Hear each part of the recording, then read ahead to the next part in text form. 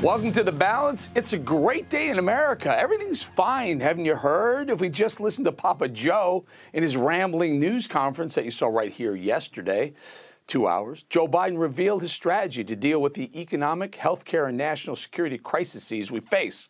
Just pretend they don't exist. That's his answer. It's no wonder that this was just the second Biden news conference in his first year in office. Apart from his usual stumbling, bumbling, and creepy whispering, it's clear that he's not going to change any of his policies to do anything about illegal immigrants pouring through our southern border, the massive spike in murders in our major cities, the massive inflation, and the record amount of COVID cases. According to Joe, he gives himself an A+. I think report cards can look pretty good if that's where we're at. But look, the idea that Mitch has been very clear. He's going to do anything to prevent Biden from being a success. Yeah, Mitch's fault, right? Yeah, Joe, you've been in Washington for 50 years and you don't have a single accomplishment to point to. Anything with the name Biden attached to it has been a spectacular failure. Just look at the withdrawal from Afghanistan, which he tried to defend yesterday. But Biden got a big lift from the mainstream liberal press, which was much more concerned about Russia. Russia. Russia. The mainstream media just teed all of this up for Biden on a silver platter. They basically gave him an hour and a half, almost 2 hours, to puff out his chest and wag his finger at Vladimir Putin. Don't you invade Ukraine, or else. It gave Biden an opportunity to look tough. A little something for the Democrat politicos to point to on CNN and MSNBC.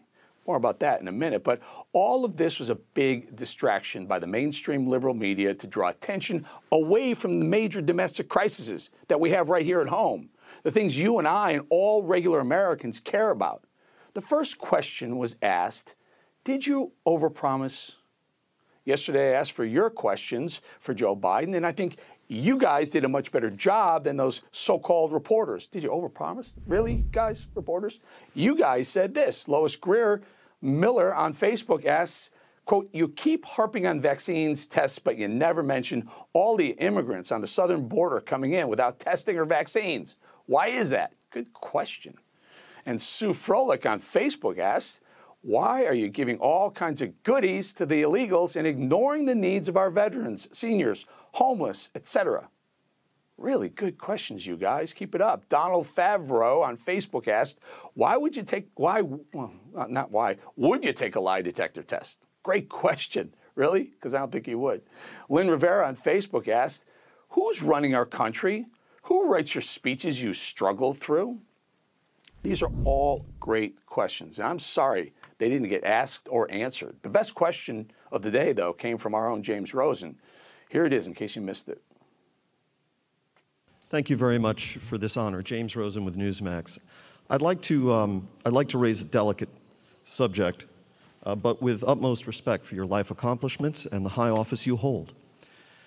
A poll released this morning by Politico Morning Consult found 49% of registered voters disagreeing with the statement, Joe Biden is mentally fit.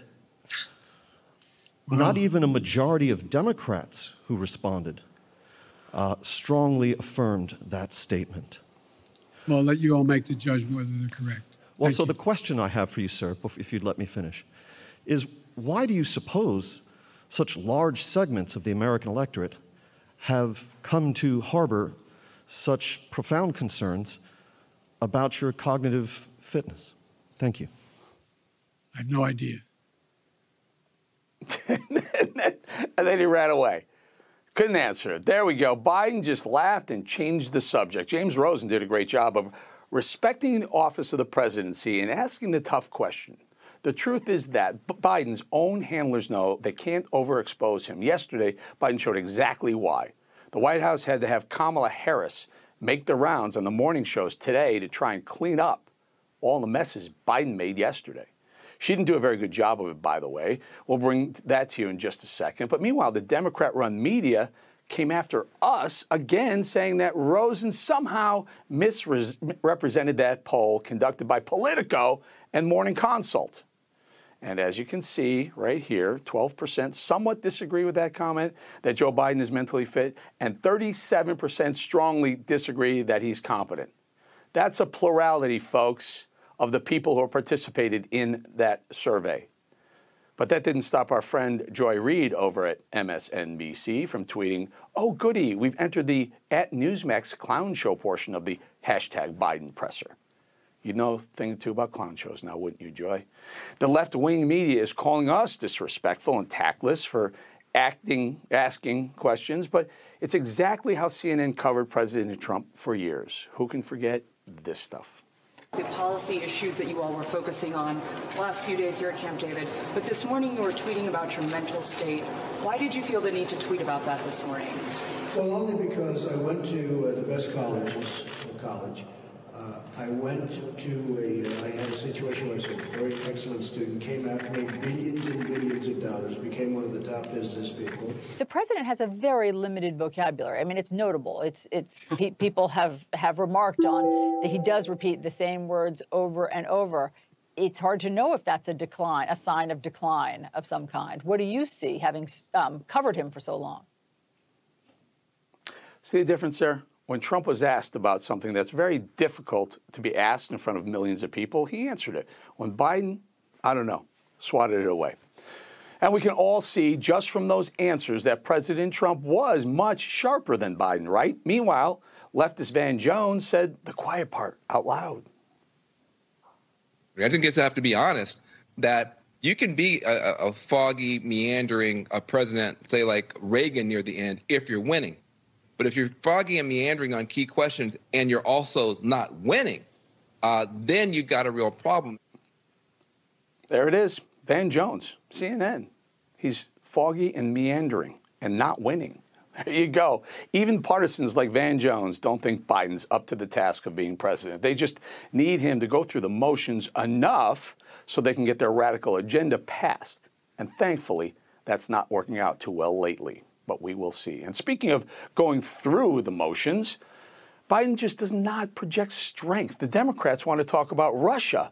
Let's compare Joe Biden with their leader, Vladimir Putin. The fact of the matter is that we're in a situation where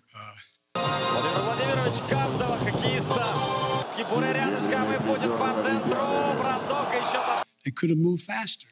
So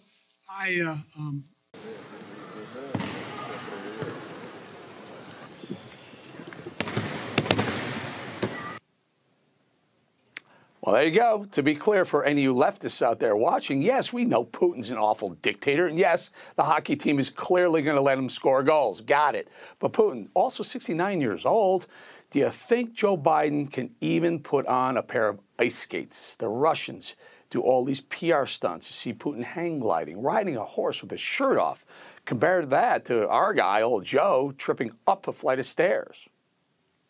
Or how about when he forgot where to turn at the White House last summer? See, do you think Putin respects Biden?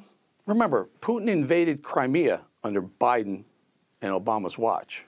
Finally, the one major story that came out of the presser yesterday, Joe officially naming Kamala Harris as his running mate in 2024.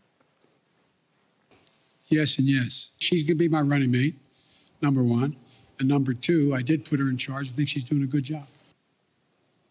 Yikes, yikes, yikes. I can see those leftist heads exploding right there. The question forced him to do it and say it.